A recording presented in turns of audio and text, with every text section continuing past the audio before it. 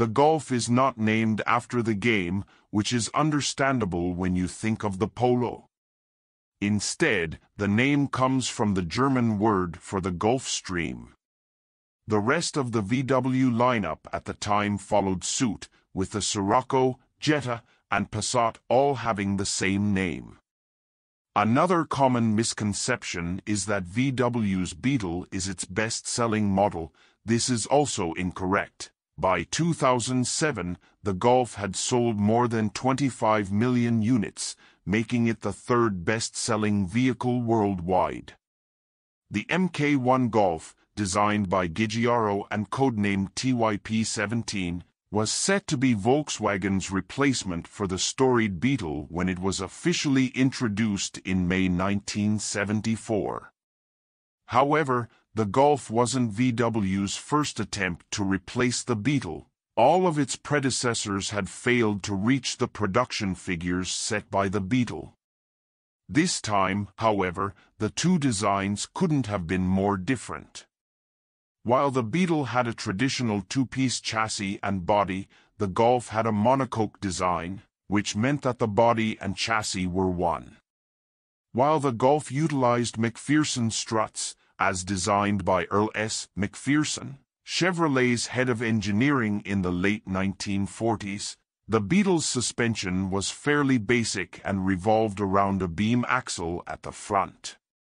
The Golf had a one-of-a-kind independent rear suspension with trailing arms. On the other hand, the Beetle used a swing axle, which was later replaced by a type of independent rear unit. As far as impetus, the Bug had used an air-cooled Level 4 mounted in the back of the vehicle, hung off the gearbox, behind the hub driving the back tires. On the other hand, the Golf utilized a water-cooled inline four-chamber, dynamically mounted in front of the front hub, driving the front wheels. This design made the most of the space that was created within the car's footprint. When compared to the Beetle and the rest of the Golf's competitors, the passenger compartment was surprisingly roomy. It also had a lot more room for luggage, and the rear seats could be folded down to extend the cabin even further. If at any point a vehicle was going to follow on the tradition of the Scarab, the little Golf was surely good to go for it. One critical component anyway continued as before between the two vehicles, considering the technology of the time. Both cars' design, layout, and theory were as efficient as they could be. This is demonstrated by the fact that, for decades after the Golf's introduction, when the Golf was in its fourth iteration, the Beetle remained largely unchanged in production. VW unveiled the Mk1 Scirocco to the public 6 months before the Golf was released. Originally designed to replace the Karmann Ghia, which makes sense considering the relationship between the Beetle and Ghia, then the Golf and Scirocco, the car was definitely based on the Golf but had been significantly re-engineered to provide a driving experience that was more sporty and satisfying. Before releasing the Golf to a market that might not have been as understanding as the Scirocco owner, VW used the Scirocco as a guinea pig to observe and respond to any potential problems that might arise during the first few months of production. The Scirocco was intended to be constructed at Karmann's factory in Osnabrück, despite the fact that Italian Giugiaro also sketched it out.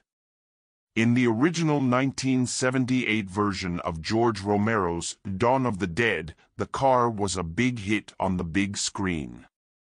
The smooth bonnets and distinctive swallowtail rear panels of the earliest Golfs set them apart. These panels dipped down below the license plate. These early models are now in high demand and will undoubtedly become the Golf's oval window Beetle. The Golf was awarded the title of Car of the Year by Wheels magazine in 1975.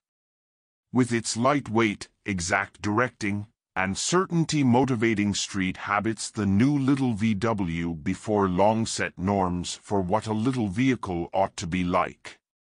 This, joined with the reality it was distinctly estimated, prompted deals far surpassing that of VW's assumptions, persuading even the most wary that here was a vehicle that would have been the substitution for the respected Scarab.